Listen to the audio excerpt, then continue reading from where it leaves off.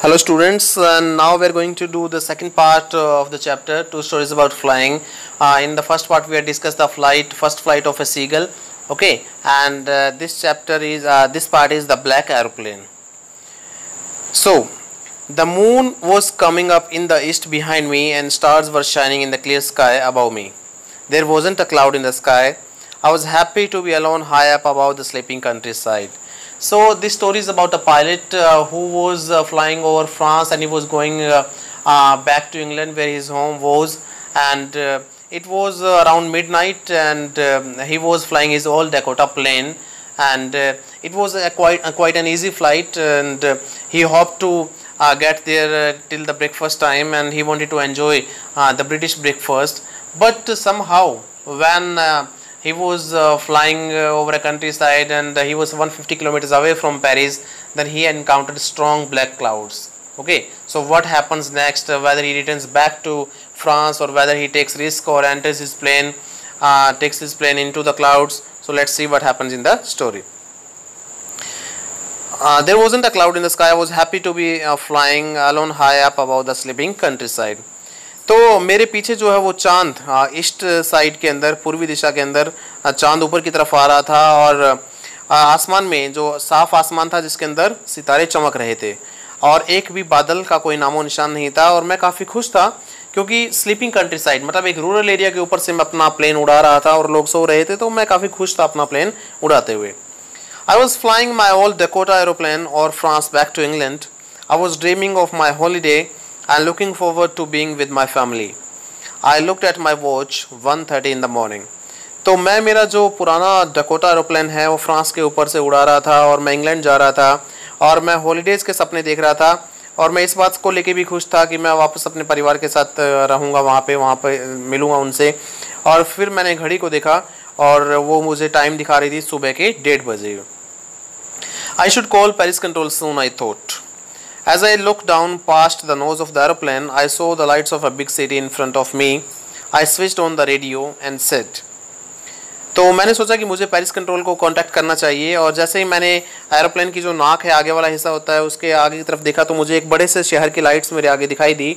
तो मैंने radio on किया और पेरिस कंट्रोल को कांटेक्ट किया, और क्या कहा, Paris control Dakota DS 088 here, can you hear me, I am on my way to England, over. तो उसने कहा कि पेरिस कंट्रोल डकोटा DS 088, और क्या आप मेरी आवाज़ सुन सकते हैं, मैं इंग्लैंड जा रहा हूँ।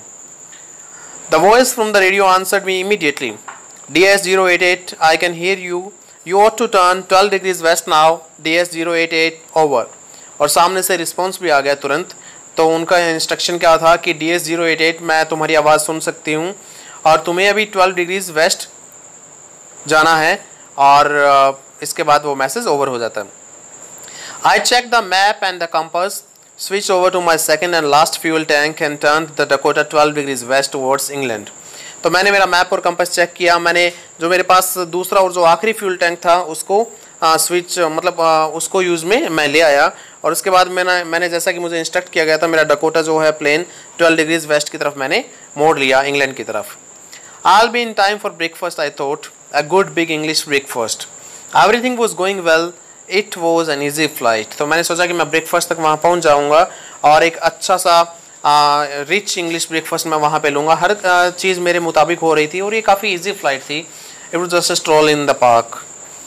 Paris was about 150 kilometers behind me when I saw the clouds, storm clouds.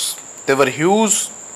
They looked like black mountains standing in front of me across the sky.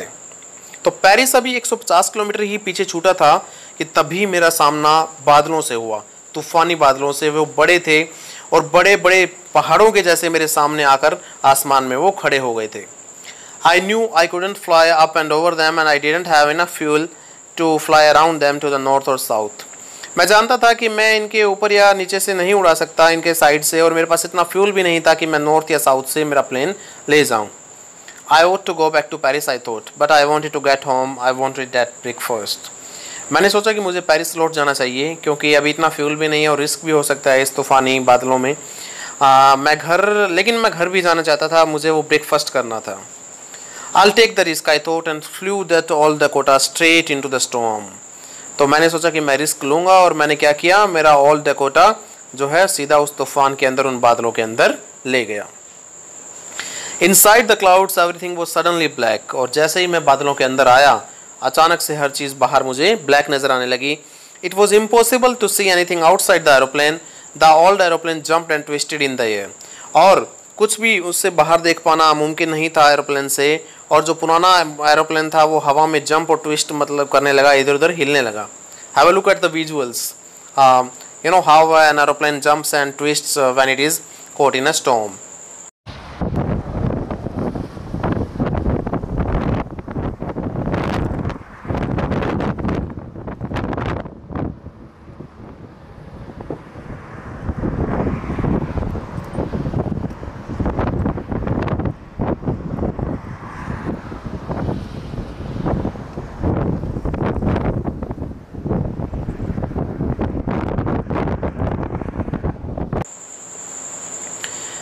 I looked at the compass, तो मैंने उस compass की तरफ देखा जो कि वहाँ direction बताती है, इंस्ट्रूमेंट जो होता है।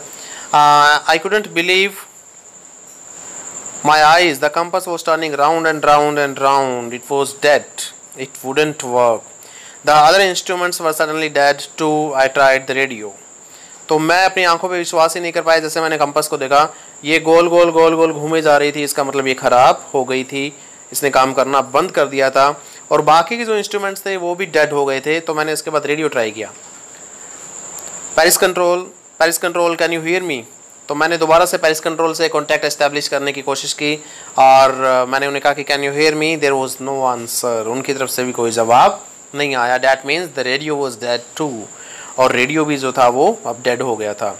I had no radio, no compass, and I couldn't see where I was lost in the storm. Then in the black clouds quite near me I saw another aeroplane, तो मेरे पास radio नहीं था, compass नहीं थी, और मैं देख नहीं सकता था कि मैं कहाँ था, मैं तूफान में फंस गया था। तभी अचानक मेरे एरोप्लेन के पास मुझे एक और एरोप्लेन दिखाई दिया। It had no lights on its wings but I could see it flying next to me through the storm. इसके पंखों पर कोई लाइट्स नहीं थी, लेकिन मैं इसे मेरे पास तूफान के अंदर उड़ते हुए देख सकता था। I could see the pilots face turn towards me, और मैं पायलट का चेहरा भी जो कि मेरी तरफ मुड़ा हुआ था वो भी देख सकता था। I was very glad to see another person, he lifted one hand and waived. तो देखिए, मैं एक तूफान में फंस गया था, तो ऑब्वियसली बात है कि देर आर सर्टेन जीटर्स, नर्वसनेस। तो मैं एक और पर्सन को मेरे साथ देख के, पास देख के मैं थोड़ा खुश हुआ, और उसने अपना एक हाथ ऊपर उठा के मुझे इशारा किया।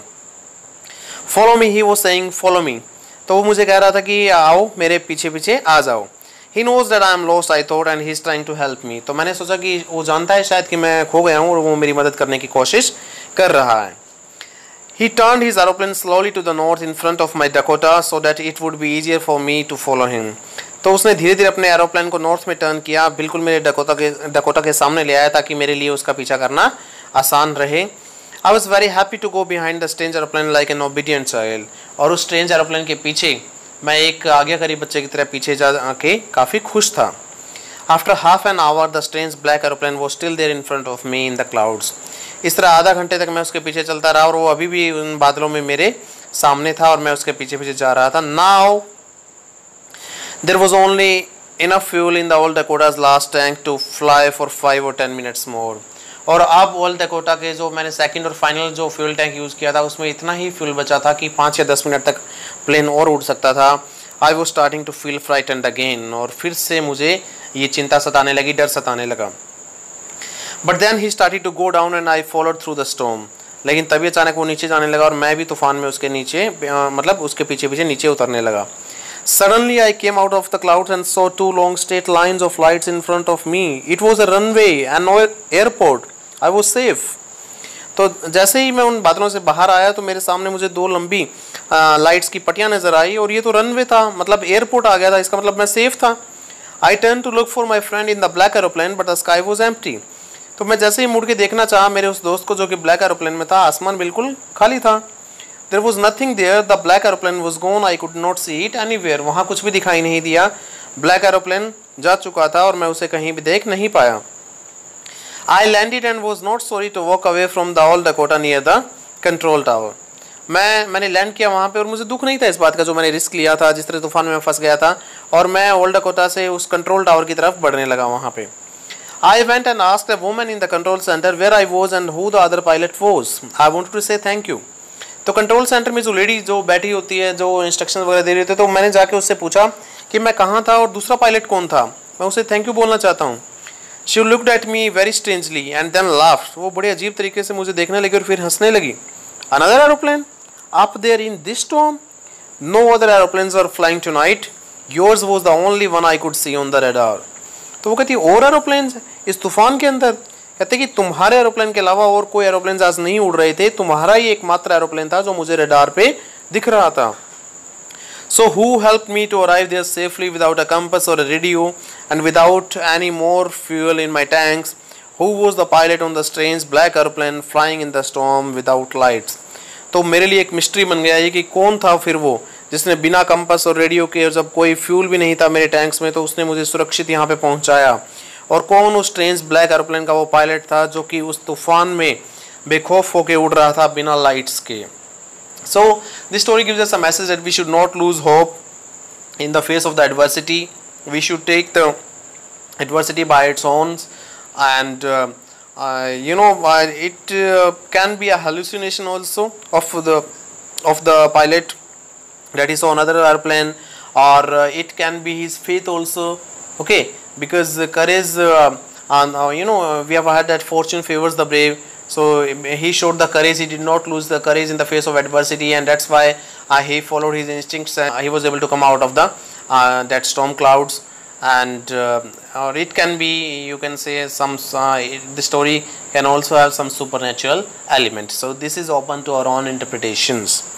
So I hope that you understood this story, and thank you for watching this video. And if you understood this story and like this video, then please do subscribe my channel English 360. Thank you.